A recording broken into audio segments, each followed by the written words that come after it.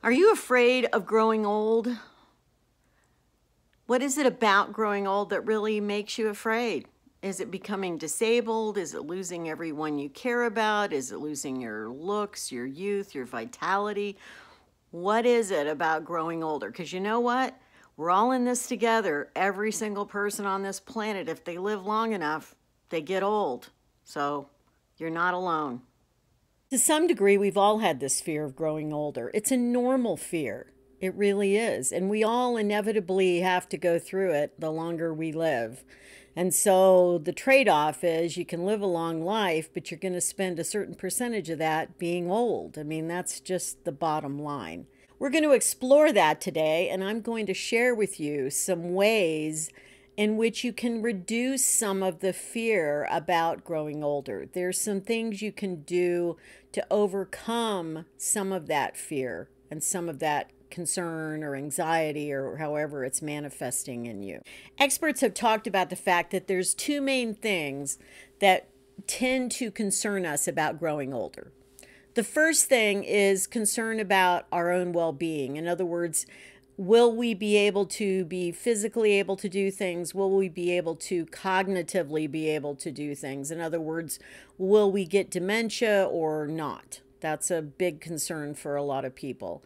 The second category is really about concerns about, are we going to be alone as we get older? In other words, the people we knew, are people going to leave? Are people going to die before us?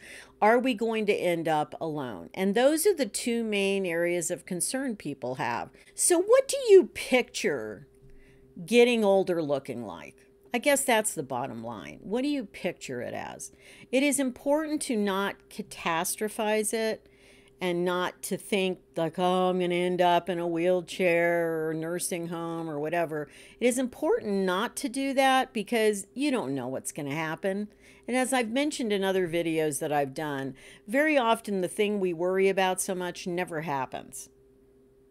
The thing you obsess about and worry that's going to happen to you often never happens. So better not to go down that road mentally for yourself and get yourself freaked out. I mean, it is true that the older you get, it's not like it's going to keep getting better. I mean, you're going to age. Okay. I'm facing that myself at this point. And I know in another 10 years or 20 years, if I live that long, it's going to get worse in some ways. But I also avoid catastrophizing it because I think it's really important to be realistic, but also hopeful. To be realistic, but also hopeful about how you're going to function as the time goes on. So, like many of you out there, I'm sure, depending on your age, I didn't think much about getting older when I was young. I really didn't. Part of that was a unique reason for myself in that I had already survived death. So I actually didn't even think I was going to live to be the age I am now. I didn't think I was going to live that long, honestly. I mean, I had died at a year of age and they had to bring me back. I basically was near death when I was in the Peace Corps. And I also had some other issues, medical issues, that caused me to have problems a little later on. So the thing is that I really didn't think I was going to have a long life. I mean, I have longevity in my family. I knew that genetically there was a predisposition to that, but I didn't know. I really just didn't think about it. I didn't think about getting older. And some people don't think about getting older because they're just in denial. They think, oh, I'm just going to focus on now, which is fine. If you want to just focus on now when you're young, that's great. Age will catch up to you soon enough. It is inevitable that way. But anyway, I just really didn't think about it. So is it a surprise to me to sit here at almost 69 years of age and feel relatively still capable mentally and also physically? I mean, yeah, I have some limitations physically, but I'm able to walk. Today I walked home from about 1.25 miles from the store, and, I usually try to walk every single day. So I'm glad. I'm grateful for that. I'm grateful I can still do that. And I try to do what I can for my health. I don't smoke. I've never smoked. I hardly have ever drank in my life. The only thing I have to really clean up is my sugar habit and need to lose more weight. That's the main thing. I figure if I lose more weight in my life, I'll probably be doing pretty well health-wise. Now, of course, anything can happen at any time to anyone. So there's no guarantees. I mean, I know all of you out there have heard stories of people who were on health food kicks and did everything health-wise for themselves and they still got cancer. That is still a thing. There is no way you can 100% prevent that. There just isn't. If it's going to happen, it's going to happen. And sometimes there's a genetic component to getting cancer and sometimes it's just random. And there's really no 100% way to prevent it. Anyone that tells you there is not telling you the truth.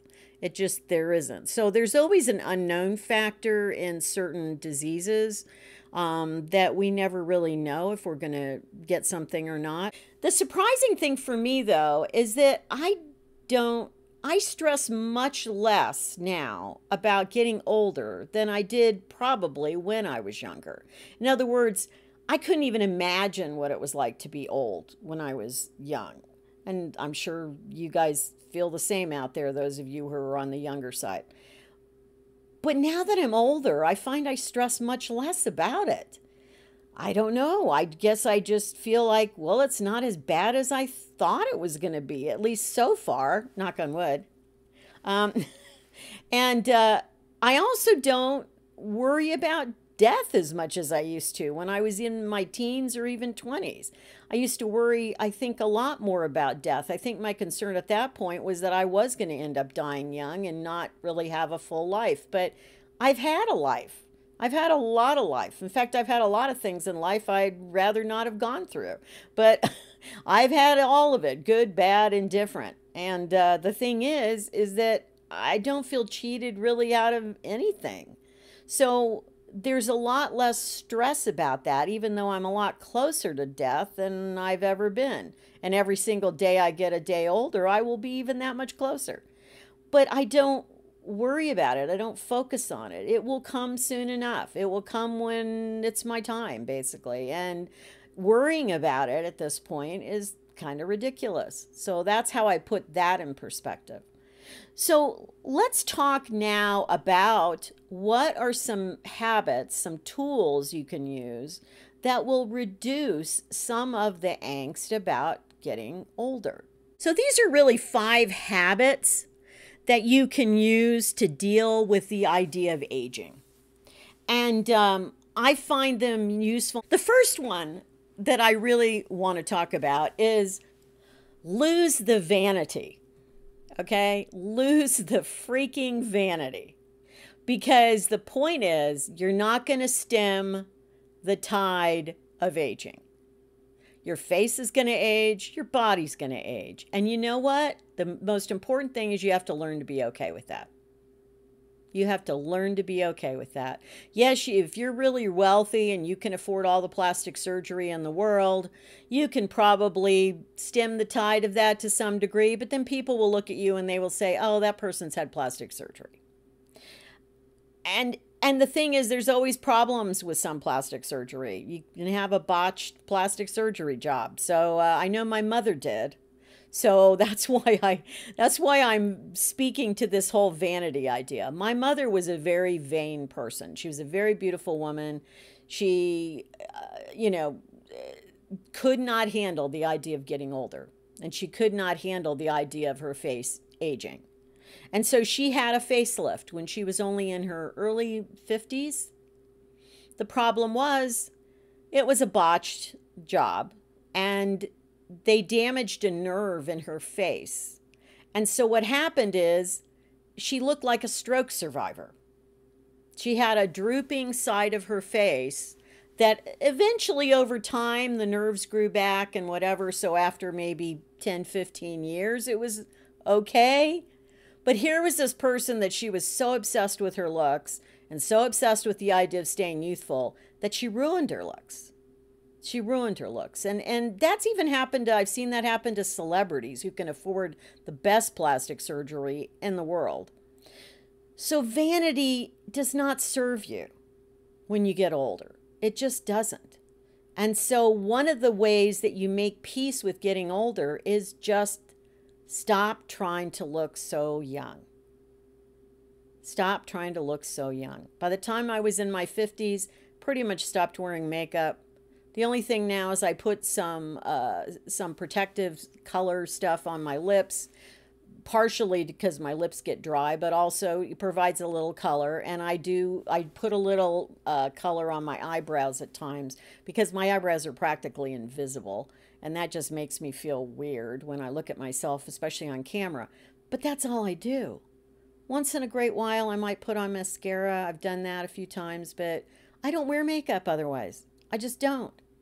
What is the point? I'm not getting any younger. I'm not going to look like all of a sudden I'm a young person because I put on makeup. And the hair, I allowed my hair to go gray when I was still in my 50s.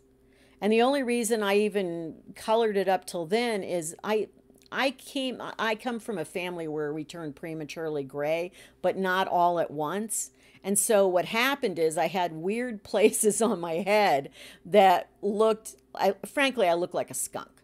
Okay. I had this white patch that was like down the middle of my head, but the rest of my hair wasn't like silver or whatever, and I looked like a freaking skunk. Now, that what did make me a bit self-conscious because that looked weird.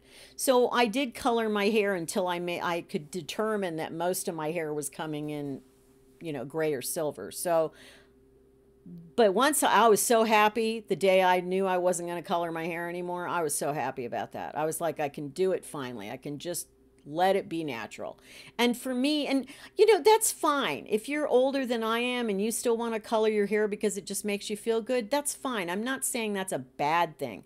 What I'm saying is if you're so vain that you think that all these things are making you look young, they're not. You now just look like an older person wearing hair color. That's what it looks like. It doesn't look like you're young. So this is a big point at which I really think people need to learn to embrace their age. And that means the look of their age. It's so freeing to just not worry about it anymore. To say it doesn't matter that I look old. It really doesn't matter. The second thing is focus on what you can still do. Don't be worrying and obsessed with all the things you can't do. Maybe you were a long distance runner and by the time you're in your 70s, you really can't do that anymore. You got to let it go. Okay? Take up bicycling or enjoy walking or whatever. But there are things that we lose that we used to be able to do that we just can't do anymore. And you've got to just not focus on that. You've got to not focus on the things that you can't do.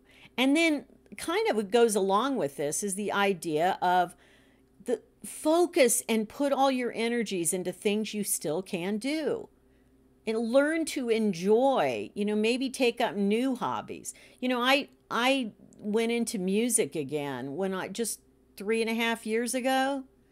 I basically had played guitar when I was a teenager, came back to it, started playing guitar. I've written some songs. I sing.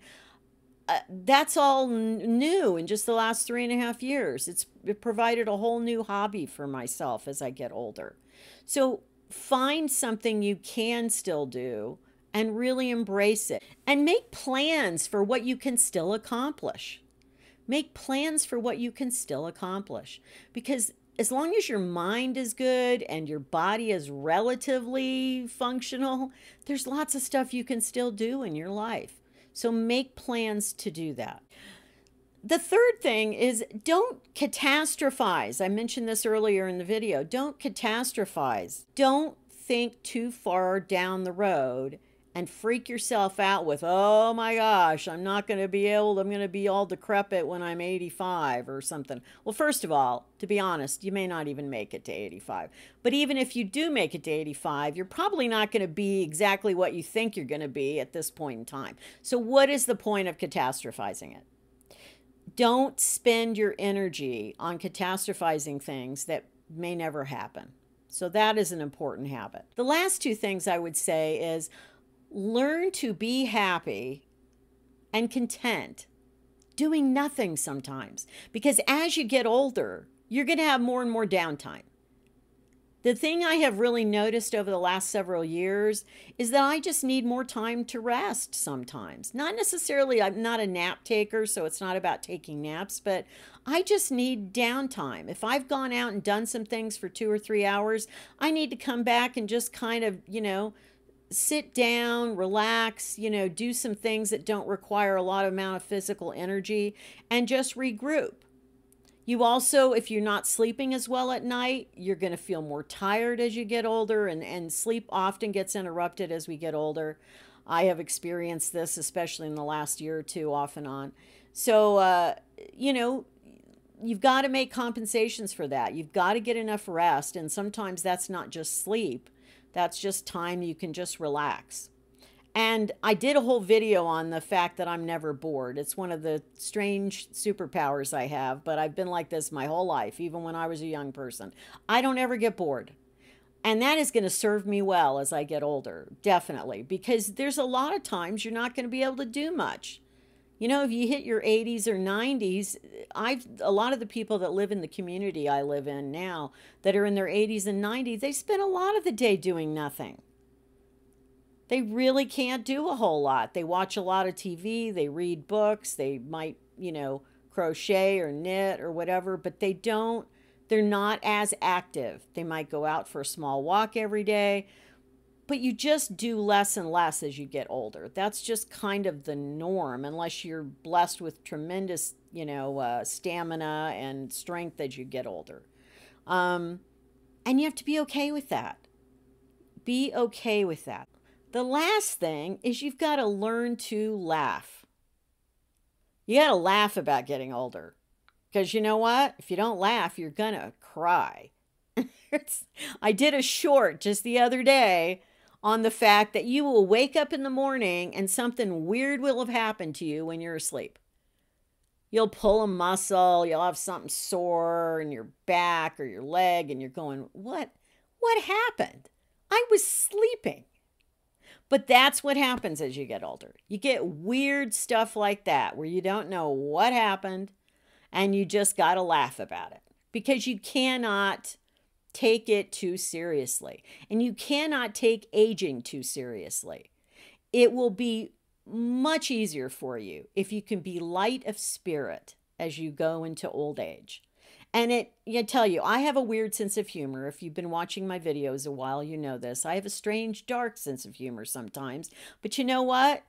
I really know how to laugh at myself and laugh at age sometimes. It is important to do it because, you know what? Of all the things in the world that we shouldn't take too seriously, it's about getting old. We just don't need to take that so seriously. It's inevitable. Age just keeps rolling along the tracks like a freight train, and we're along for the ride, and we got to go where it goes. But we don't have to take it so seriously. So that is my ultimate tip that really helps with all the fear and the concern and the anxiety about getting older. So hopefully this has helped you today in some way. And, if you're getting older like me, if you're around the same age or even older than I am, hopefully you've learned these things already for yourself. If you're younger, I hope you're listening. I hope you took it to heart what I was talking about here, because it will help you as you get older to just not fall into the trap of worrying about everything you're losing, worrying about your looks being lost. It's just not worth it. It's just not worth the anxiety of that. Embrace your age. Embrace your age no matter where you're at, and enjoy it for what it is. And you know what? I'm never going to be as young as I am today. And so I think about that every single day. It's like, I'm never going to be this young again, so I'm going to enjoy it. It kind of helps me put the day in perspective. And I know that really helps me too. If you've made it this far in the video, I would ask that you please drop a like below and a comment if you would. Maybe you can relate to what I've talked about today, but it would really be great if you remember to like. And also, if you have not yet subscribed to this channel and you're still watching, please would you subscribe at this point in time. It's really cute. The little thing will light up and stuff if you subscribe while you're watching this. So anyway, until next time, be well, be kind, keep moving forward, take care, bye.